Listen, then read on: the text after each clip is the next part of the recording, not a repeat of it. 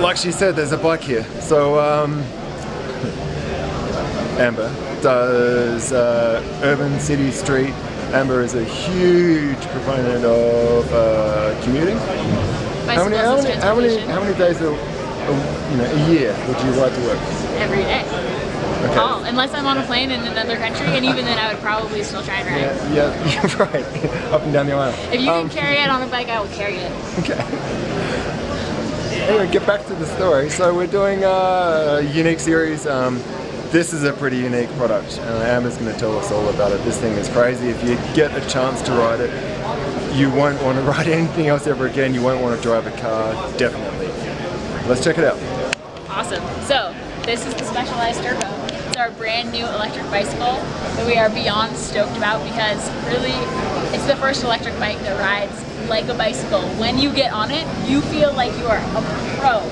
All of a sudden, you put down the pedal and you fly. You don't hear anything, you don't feel anything.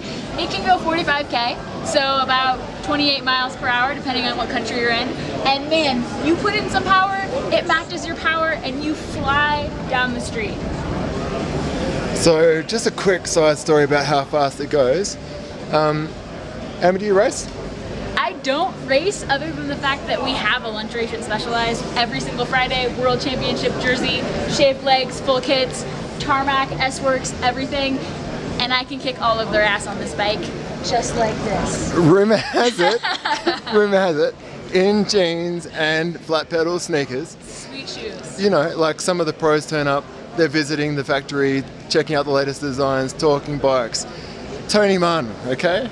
This is a guy that does like a 60km/h time trial, the biggest race of the world. Absolutely.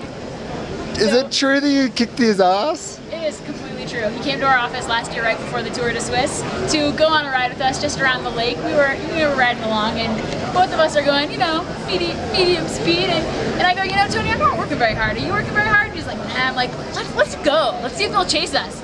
We both took off and I pulled away. He never caught me. It's on Strava. It's called The Ride I Beat Tony Martin because it's just that cool. Now that's unique. Let's look it up.